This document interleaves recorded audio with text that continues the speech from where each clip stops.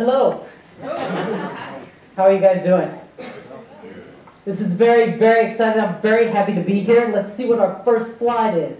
First of all, I need to tell you that I am a scientist. I teach family medicine here at the College of Medicine. And after hearing that last talk, I feel very guilty.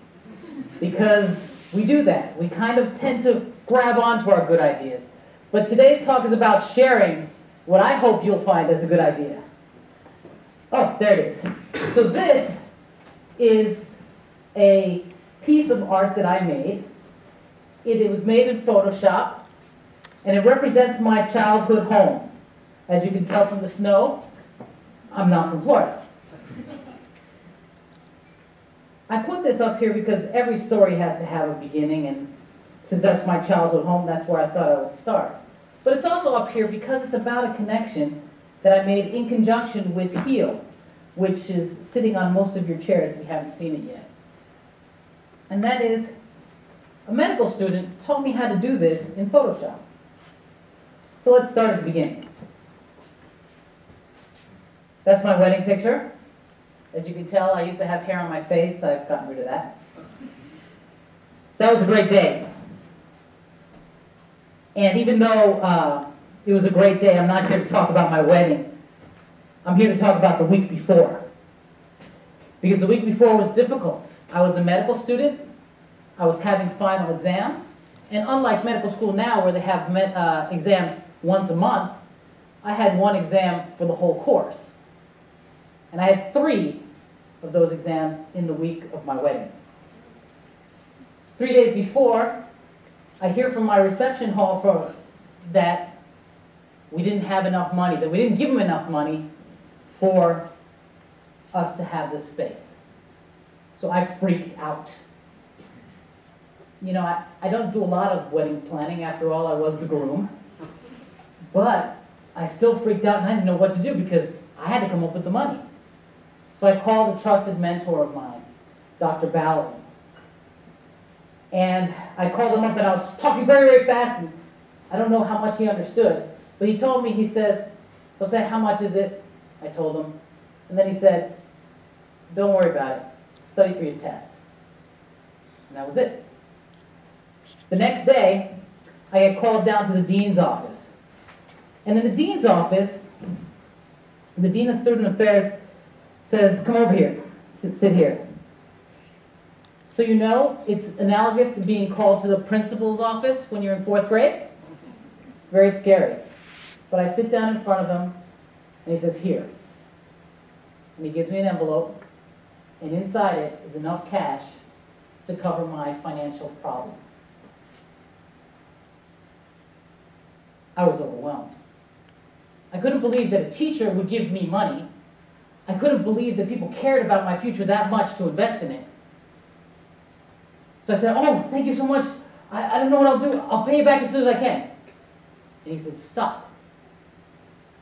We don't want any money back. He says, I want you to remember to do something nice for another medical student. And that was my charge. And I did remember. We've been married for 18 years. So fast forward a little bit.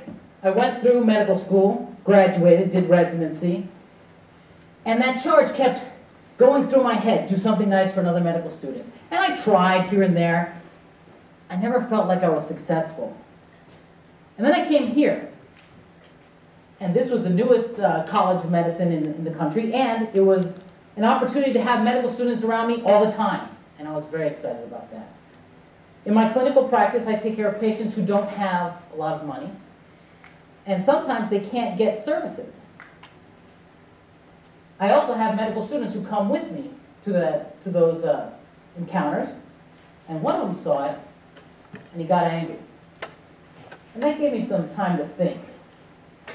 That charge that I was given, and that gift that I was given, I felt like it was time to give back. So I wrote down the story, and I sent it to my mentor, who loved it, basically to say thank you. And then I sent it to a medical journal, and they published that story. And then it felt wonderful to me, and I was like, oh my goodness, this feels great. Back to our angry medical student. He looked at it, he looked at the problems that my patients were having, and he was getting angry. I said, stop, write it down, write down their story, and we'll see what we can do with it. Well, he wrote down the story, he called it a modest proposal, and it got published. And I saw how when his story got published, what it did for him, how it changed him. And I thought I might be onto something here. Fast forward 2008, Barack Obama is elected president, and a couple months later, he's awarded the Nobel Peace Prize. And lots of people said on the radio, you know, I really think that the prize is more about what he's going to do than what he's already done. Well, that's the same way I feel about this. I was honored with the Martin Luther King Jr. Distinguished Service Award here at the Florida State University, and it was an amazing day. But for me, it was an investment. It was the excuse for me to be able to do those things for those medical students that I wanted to do, to be able to give. Like I said before, medical school is still hard. Sometimes they talk about it as with drinking water from a fire hydrant. I think it's more like drinking water from a fire hydrant with a straw. Because most of the time, you only get a little bit of knowledge, but you sure do get wet. And I noticed that as students went through, it got harder and harder. And sometimes, they would get hopeless. And I thought, how can I give something to them? So, this is what happened. I met some students and I said, you know what? Maybe it's time that we started sharing our stories. And these students went to their classmates and they got together and they formed what we called a writing group. And they called their group HEAL, standing for Humanism Evolving Through Arts and Literature. And in that group, I watched them. And I watched how as they shared their stories with each other, it changed how they felt about each other. It changed how they spoke to each other. One of the students actually drew this picture. You can't really read it on the bottom, but it says, this is where death delights to serve the living. And it's about how medical students learn from people who have passed. That's actually the first piece of art that was featured in HEAL. During those writing groups, I got some courage. And I wrote down a poem. And it was actually a love poem for my wife, and I shared it with them, and they didn't laugh at me. And this is just a representation. It was about a flower and about painting a picture. You'll be able to see it in HEAL sometime in the future. And there it is, the first volume of HEAL. One of the things that it was a huge collaboration between many medical students, staff members, faculty members.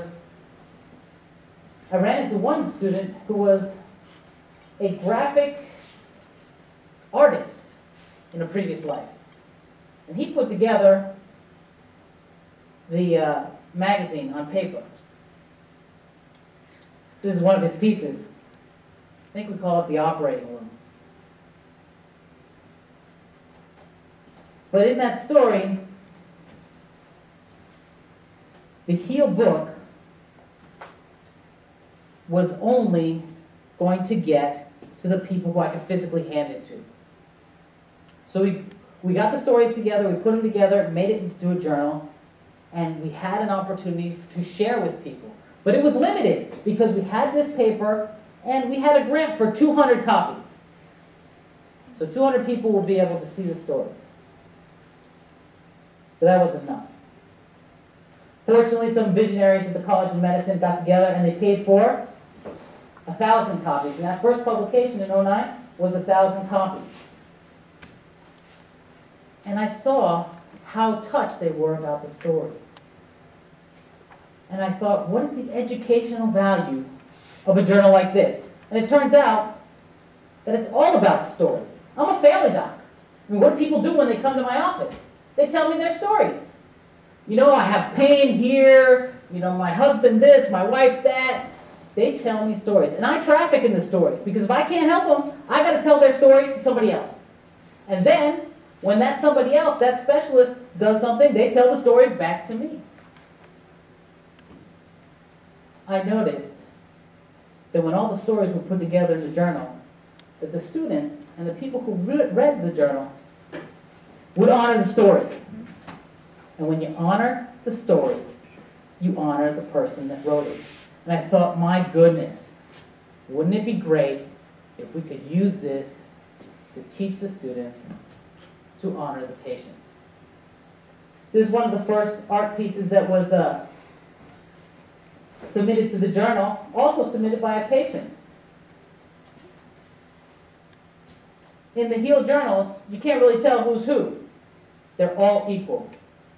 And it's all about making the patient, the provider, equal to each other, so that there's no distance. This is the journal that we have sitting on your chairs. This is the 2011 one. It's the very latest. Like I said before, we started out with 200, then it went to 1,000. Now we're able to get 2,000 copies. Still, it's not enough. My dream would be that this work would be on every doctor's waiting room table. But my guess is that there are a lot more than 2,000 of those tables in our city. During all this time, as we're learning, as I was working on HEAL, I went to a conference.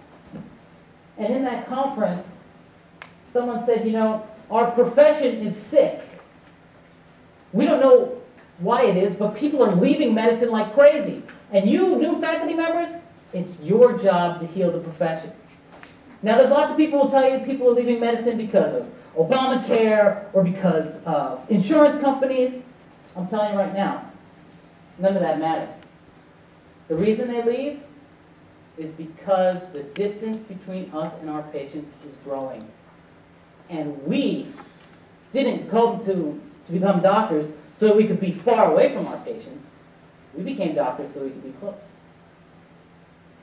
And then it came to me, what if this project could get to everybody? And so my goal for the future is to see how it is that we can make this into a global phenomenon. Fortunately, we have 2,000 hard copies, and just today we went live in an online open format journal. So now everybody who wants to can get a hold of this information for free. And now what started out as just putting something on tables in waiting rooms has grown to be something amazing. And it has the potential for changing people's hearts. When it's all over, I want to be able to be the person who said, you honor the story and you honor the patient. So I'll end with this. What's your story? At the end of the day, all of us have them. And some of us might think that our stories aren't that interesting because, you know, maybe we haven't had hardships or sacrifices or all that. But I'll tell you right now, the only thing that's interesting about your story is that it's about you. And I can't wait to hear it. Thank you.